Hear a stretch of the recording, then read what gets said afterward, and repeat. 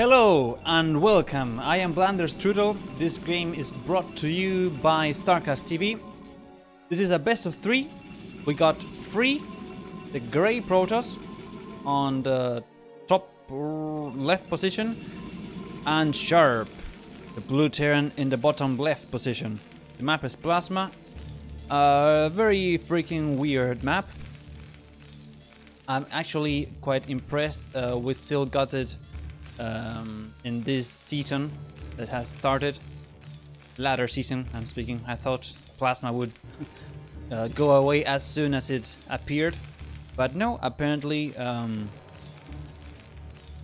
we're going to have it for a while longer.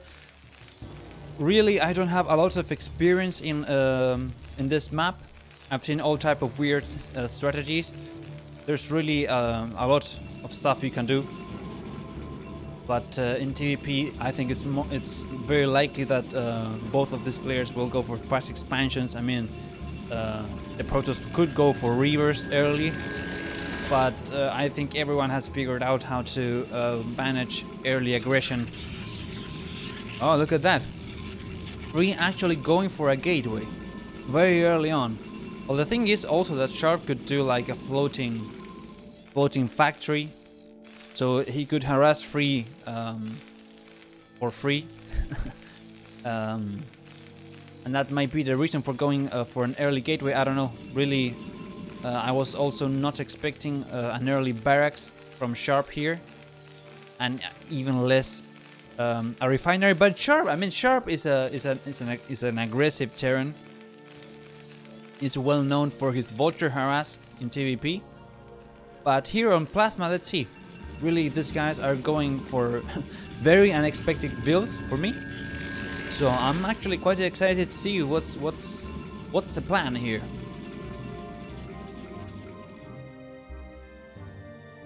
Okay, Free scouting in the right direction right from the start. Well, Sharp is going to take a while longer to find his opponent. This is a 3-player map.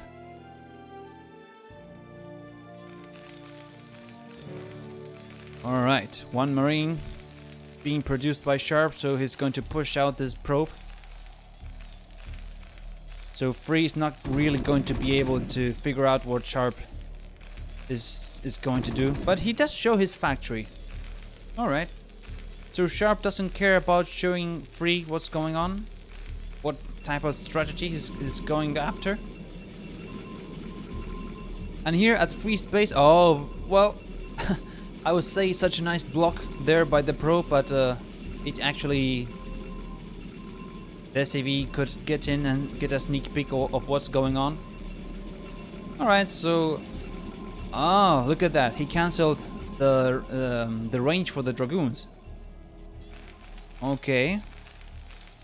So what's going to happen now? Free has got a lot of gas banked up, so he might make a Nexus, but that would not be very efficient gas-wise, and anyway, he decides to go for it.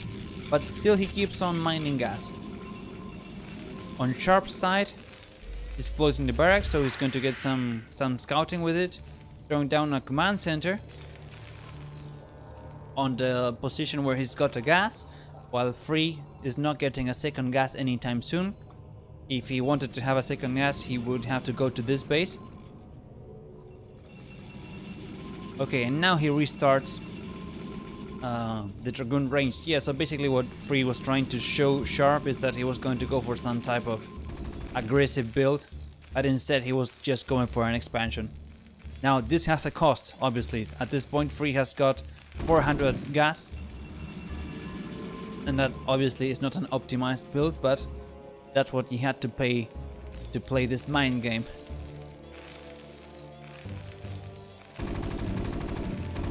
And Sharp is going for tanks, for actually one tank, and from there he's going to make vultures with mines, and he's also going for a starport, so we're going to see some early harassment from Sharp. Free is playing very standard. Actually, it looks like he's playing on a standard map, where he goes one gateway expansion into Robo, and then gateway. I'm a bit surprised he's going for such a standard build on such an unusual map. But he's a pro gamer. He knows what he's doing.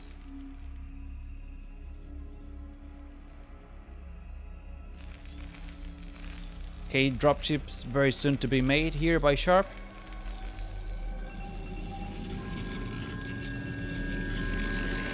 Now let's see how much he can get done, because I mean, this map is very good for dropships, and Sharp is very good at it. But Free is probably going to scout it very soon. I mean, even if he lost this probe here, he's going to get an observer scouting Sharp's main very soon. Now we must keep in mind that Sharp made the starport in a faraway position, so it might take a bit longer for the observer to find out what's actually going on.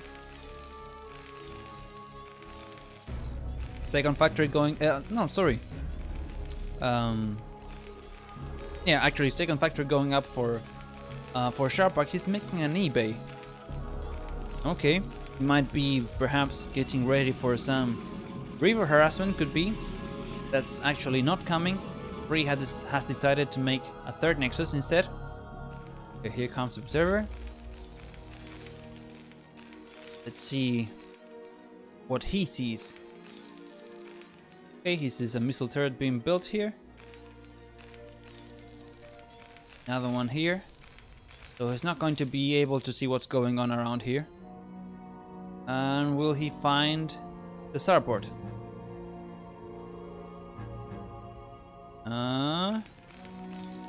And he will. Okay, there we go. So how is Free going to prepare? Oh, in fact, he did made a support bay. So the river's coming back. Oh, anyway, making a river doesn't necessarily mean that Free is going to use it offensively. He could just use it to counter Sharp's drops. So we'll see. Some mines being laid for scouting mostly. So Sharp feeling very safe here, and he's even making an additional missile turret. So he really does not want to have this position harassed. Another missile turret being built here, super safe. Now I wonder if Sharp, I mean, he's up to 4 factories now.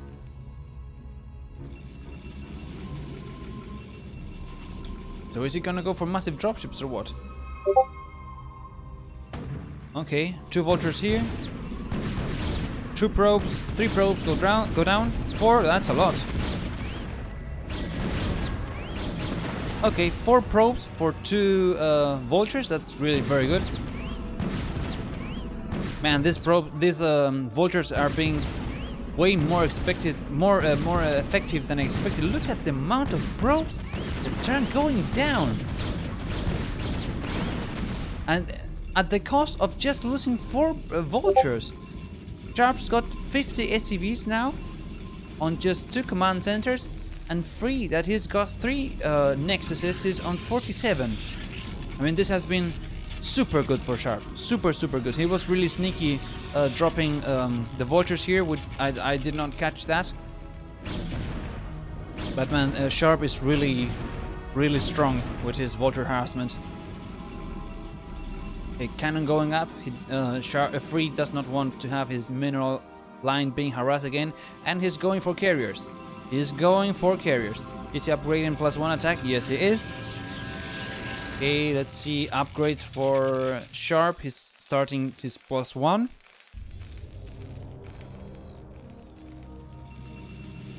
Now this is... Oh, that tank is so annoying.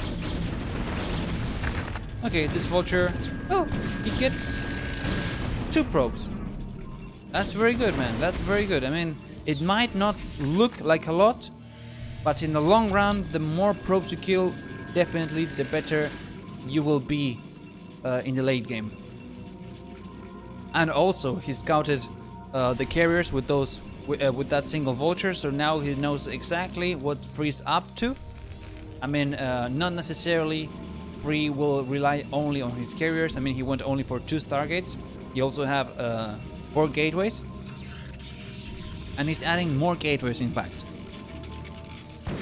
Okay, Sharp decides to push through this X fortification, but they will easily go down with siege tanks.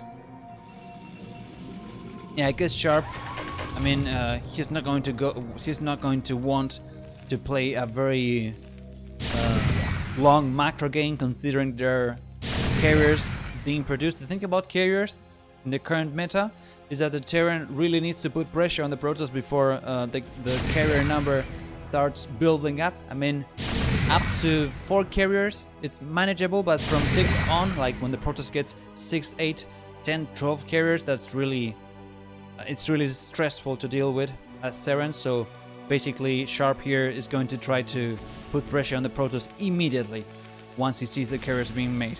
Okay, now Sharp going up to 6, 7 factories, which is the maximum you can go on 2 bases, the maximum effective amount of factories. If you build more factories, basically you cannot support them. You don't have enough resources to build units consistently on them, and also upgrade and also make science vessels. So here Free trying to put pressure. I mean, basically he wants to force Sharp to stay on this location where he cannot put many units, and so Free's units are going to be more effective, but I think he's overextending. He's really forcing the situation where he really does not need it. Okay, the Reaver is going to buy some extra time. He really needs to stop Sharp at this location. Once Sharp takes this location, he's going to have his army be much more effective, because he's going to have a bigger area where to place his units. And now Sharp really dealing massive amount of damage, and Free doesn't even have Zealot legs complete. +1 upgrade for Terran. +2 is super important to deal with carriers. +2 makes interceptors die in 4 hits instead of 5. Okay, Free has been able to thin down Sharp's army. So let's see, once Free produces some more gateway units, if he can actually push Sharp away from this base. Because basically, if this Nexus goes down, Free is not going to have the economy to keep on building enough units to stop Sharp. At this point, also, if this pylon goes down, the production of 4 gateways is going to be completely stopped. Sharp really has made such a big progress here. I mean, he stopped the mining on this base. He's really killing the units that are being produced from these gateways even before they are being able to fight at all. They're just being knocked off just when they're being produced. Okay, Sharp building some buildings to help support his army. And at this point, Free, I mean, he's got 4 carriers. I mean, 4 carriers is something you have to respect. It's not a whole lot, but the problem I'm worried about here, Free does not have the economy. He does not have the economy to support enough production, and Free just decides to leave it here.